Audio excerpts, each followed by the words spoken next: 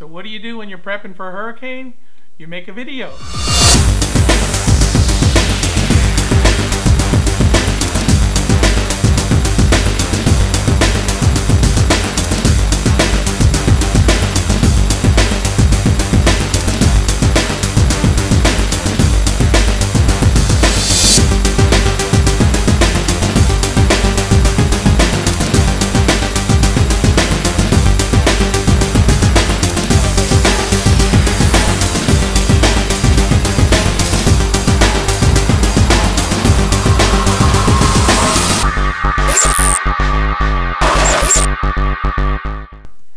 I apologize for not putting out a video last week. A lot's happened since I last shot that video.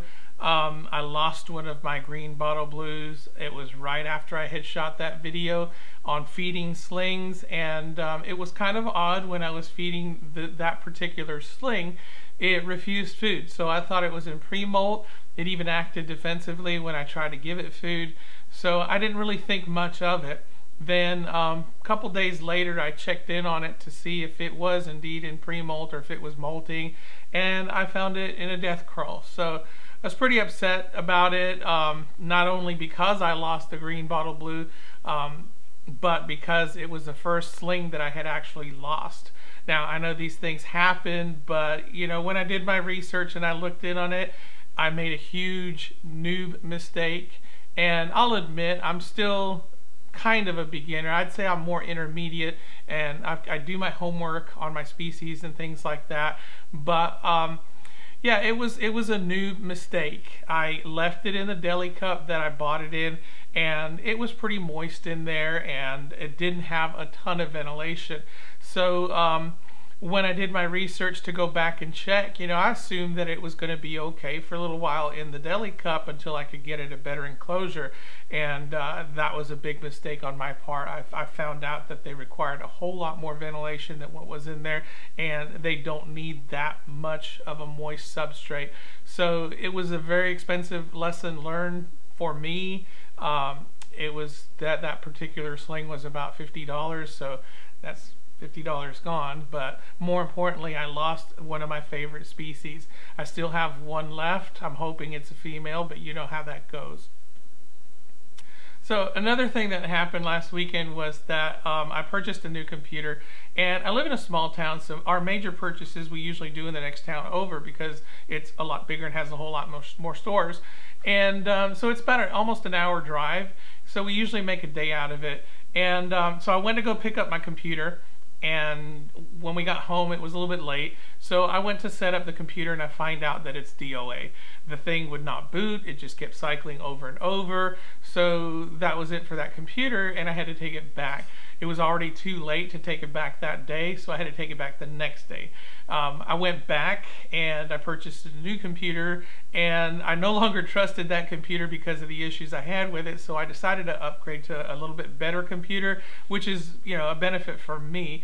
However, when I brought it home and I set it up, I found out that I couldn't transfer my old video editing software over, at least not quite yet. So I decided to make the jump to Adobe Premiere, and I love Adobe Premiere. It's, you know, top of the line as far as video editing software goes, but there's a little bit of a learning curve with it, and I'd never really used Adobe Premiere. I've just kind of messed with it, so I had to learn it, and it really didn't give me a whole lot of time to put a video together. So that's part of the reason why I missed last week.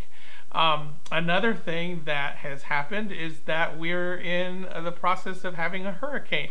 I live in Florida, and Hurricane Irma is looming in on us, and by tomorrow, probably at night, it should be hitting us. So that was another major thing that happened in our lives, and we've been prepping all this time for hurricane, buying supplies, boarding up windows, taking care of things around the house that need to be taken care of in preparation for it.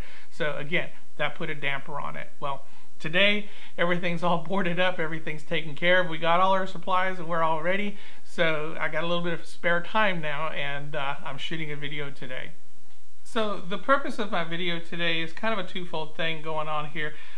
First of all, my Lasiadora Parahimanas, which I've shown you before, they've gotten kind of big for their enclosures, so I need to do an enclosure change today.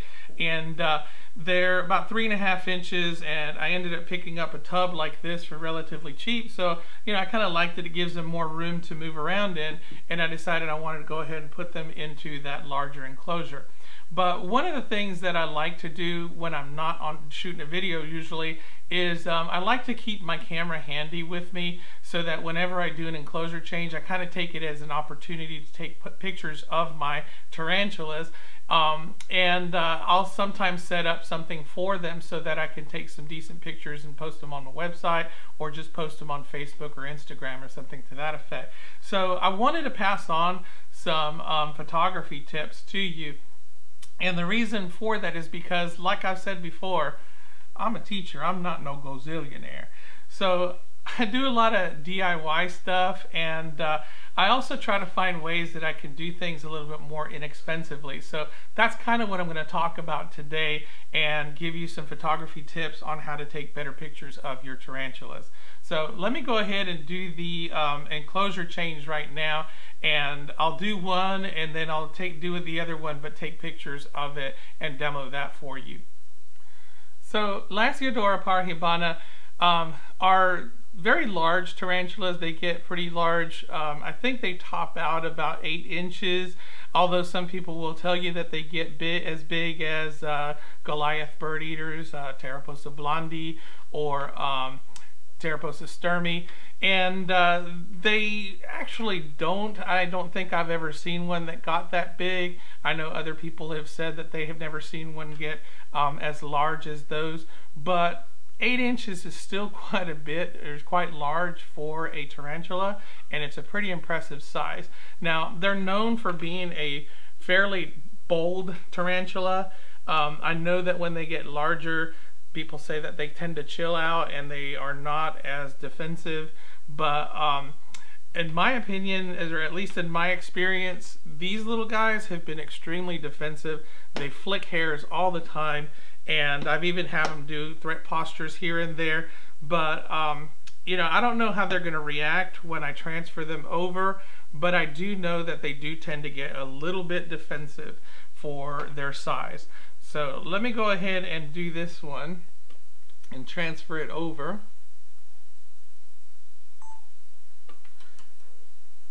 Okay, so usually, and I'll bring this over here, usually when I go to do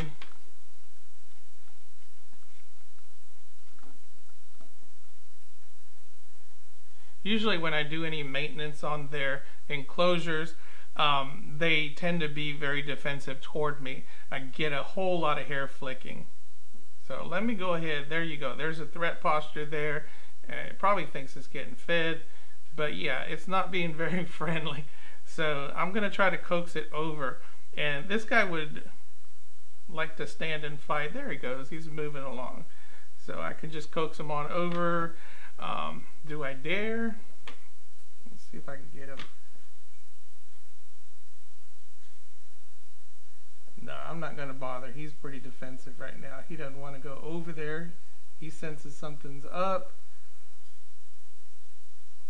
and he doesn't want to make that jump over the wall there. There we go. Alright, not too bad. I didn't get any hair flicking there. He just went straight on over. So that was good. I probably could have held it, but as usual, I'm a chicken nugget.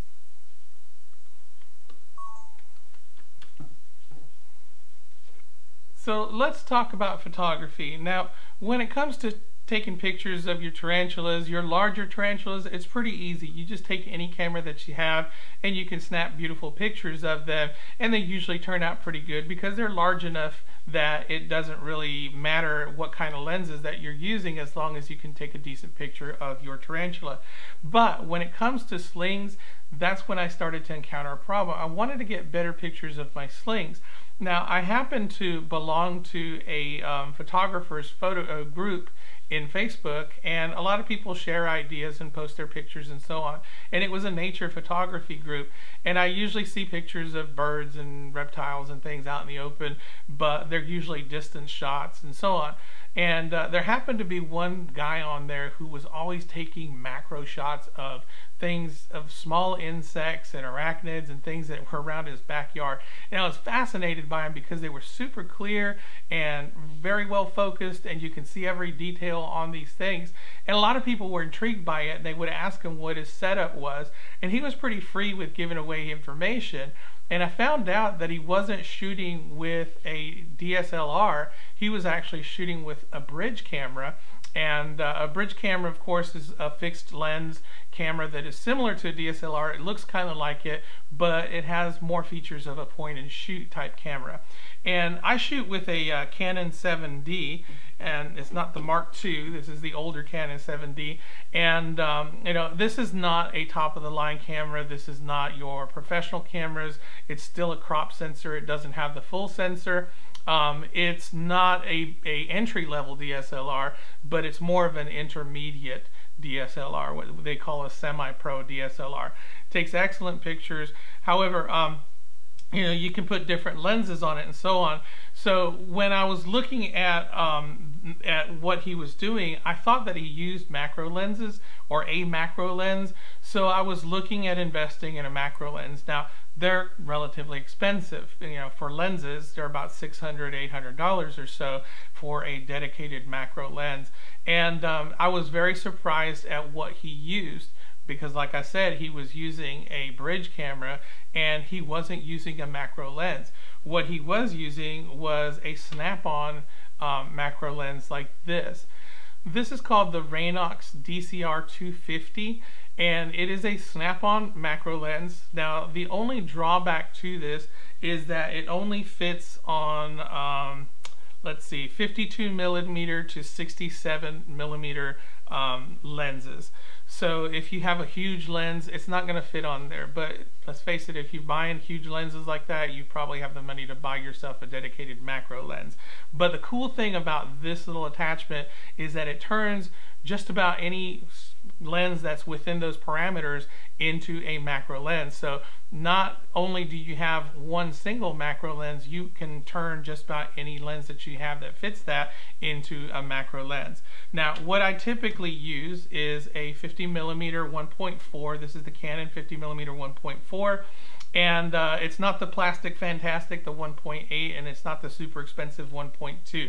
So it's a middle of the road lens, which is a decent lens, and I use it mostly for portrait photography. That's what's usually good for, but I could use it to turn it into a macro lens, and this is what I use most of the time.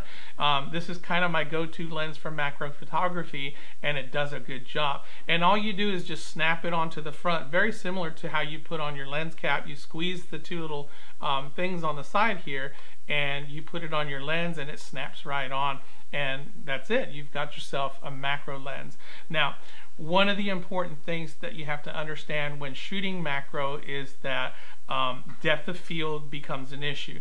Your depth of field changes. So this lens goes down to 1.4, which is your f-stop, so that means it's wide open. So if you go wide open when you're shooting with this lens, your depth of field is going to go to pot. It's going to be terrible, and you're going to have a very, very small area of focus. So what you want to do is you want to end up going to a higher f-stop. I usually shoot at f14. Sometimes I even shoot as high as f22, which is just a pinpoint.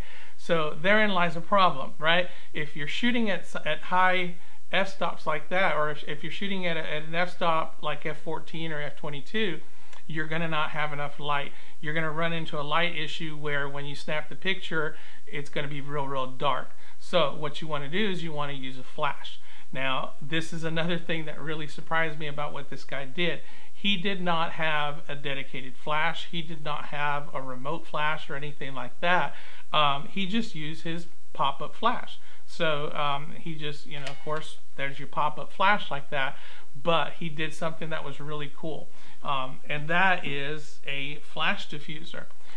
You need a flash diffuser like this, and this is a homemade flash diffuser that I made with cardstock, what we have called tag board, and tin foil, a little bit of wax paper, and a lot of duct tape. All right, and it does the trick. It's really cool. He showed one that he made with styrofoam cups, So there's really a whole lot of different things that you can use to make yourself a flash diffuser, and this is what does the trick.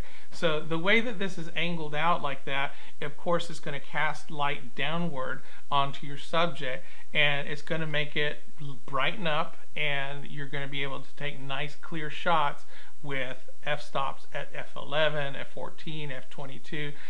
So you know, that's going to make all the difference in the world. So I'm going to demonstrate this.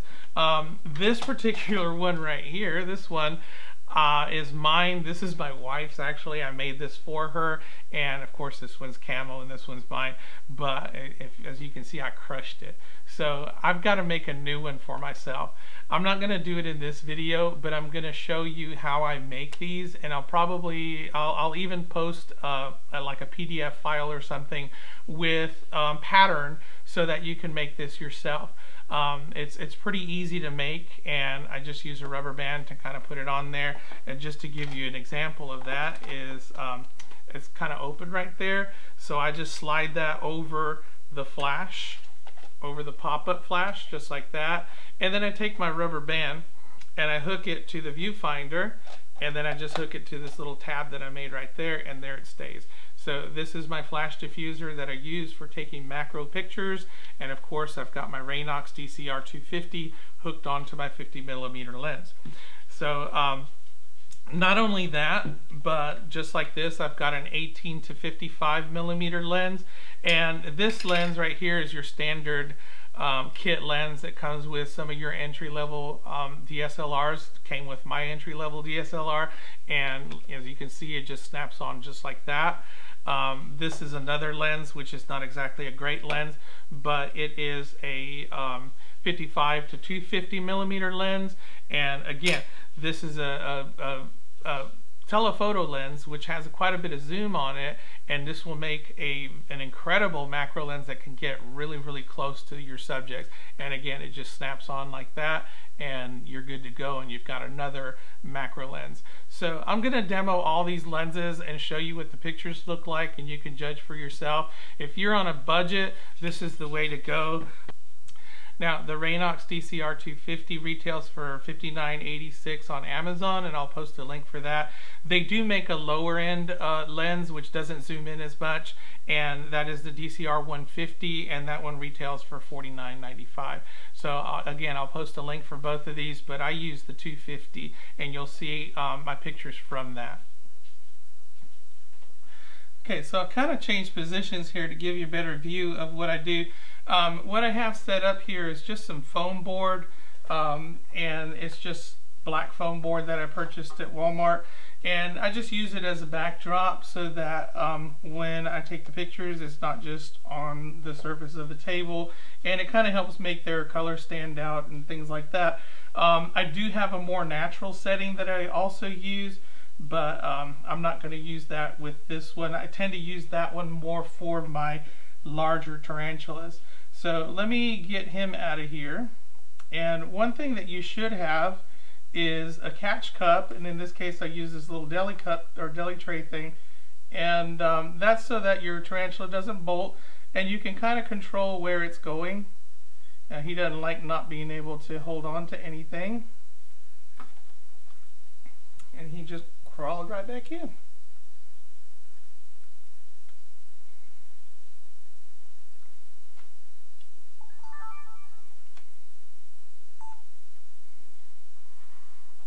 Alright, so he's going to be a little bit feisty there. Oh, he's flicking hairs. Don't like that. Alright, let's see if I can get him to go on the deli tray. Does not want to go. Come on, buddy. There we go, there we go. Turn right back around. Alright, that's probably the hardest part, is getting him out. Oof. And he's flicking more hairs. You see what I mean about these little salmon pinks? They do not want to cooperate, and they flick hairs all over the place. Hey Teddy, what you doing in here, buddy? That's my dog. Alright, so we got it out.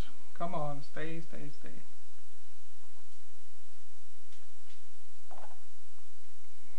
Alright, so we finally got it out. And I'm going to kind of move it out of the way a little bit. I don't like it being over here. It just left a whole pile of hair that it flicked.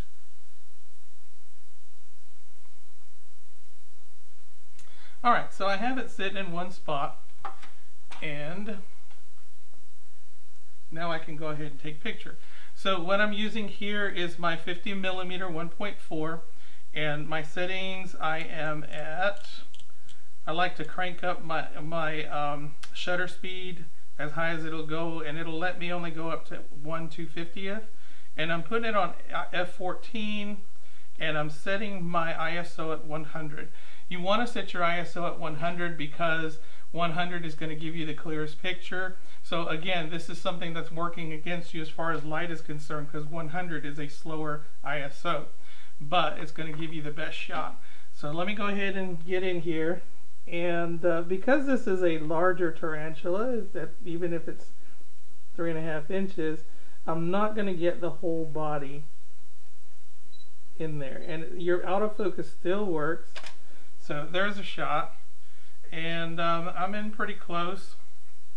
I'm gonna go to, let's see, I'm gonna increase it up to F20, F18. Let's go to F18 because my depth of field was really bad on that one. So this is gonna give me a better depth of field. Alright, and you kind of want to focus on the eyes, on the carapace.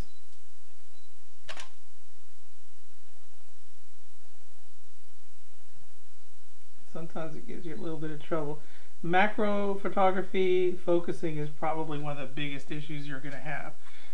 Sometimes it wants to focus, and sometimes you have to move back and forth. Alright, so he's giving me a different position, so that gives me a better shot. So I'm going to get down here. Try to focus in, and again, focus, you just got to kind of play with it until you get it right. Oh, that's a nice one.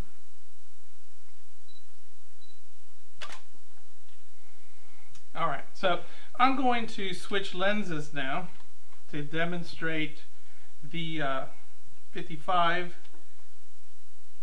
18 to 55. I'll snap off the Raynox. Put it on the new one.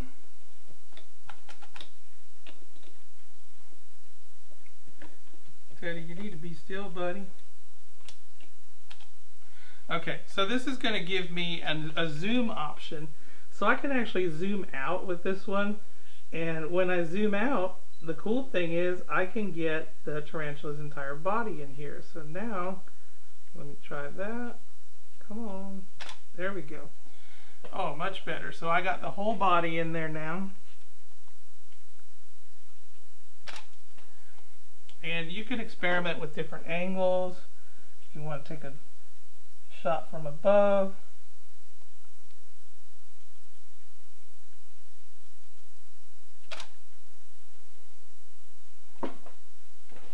Alright, and I'm going to zoom in pretty good.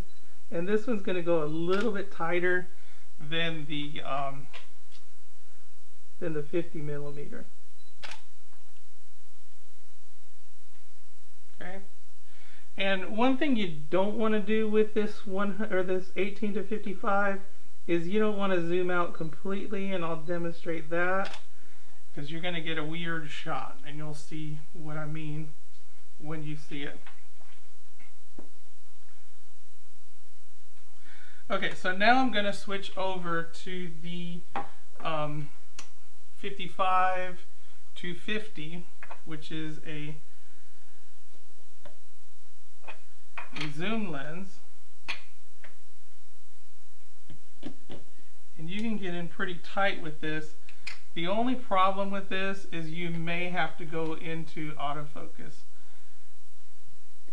Or manual focus, I mean. Oh, he's starting to move around. Okay. Alright, so you can zoom out, but it's still relatively tight. Oh, he's wanting to move around quite a bit now. Alright, buddy, be still. There we go. Okay. Okay, so at 55, it's still going to be tight because it's like a 55mm lens, right? And like I said, your autofocus doesn't work as well because it's a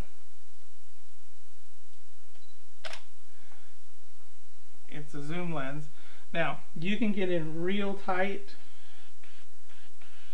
with this one, but like I said, the autofocus really doesn't work very well. So if that is the case, then you might want to switch to manual focus and try to see if that works for you.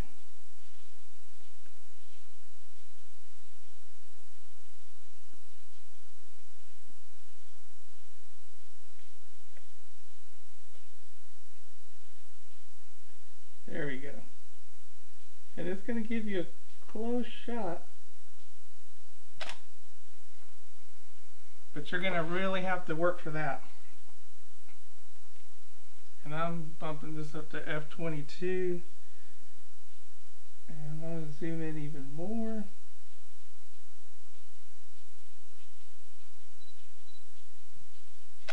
Alright. Okay, and that's a really, really tight shot.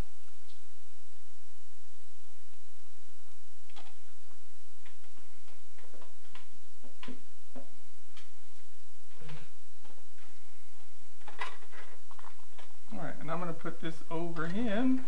Whoop. There we go. Didn't know these little guys could move so fast.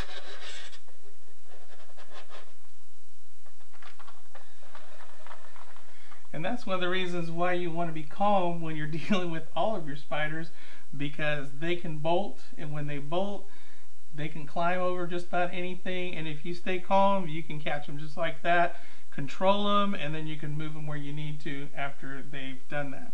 Alright, so I'm going to switch back over and finish this up. So that's my video for today. I hope you enjoyed it. Once again, this is the Raynox DCR250. I'll post a link link below so that you can purchase yours from Amazon if you'd like one. And if you want to check out my next video, the topic is going to be about making these flash diffusers.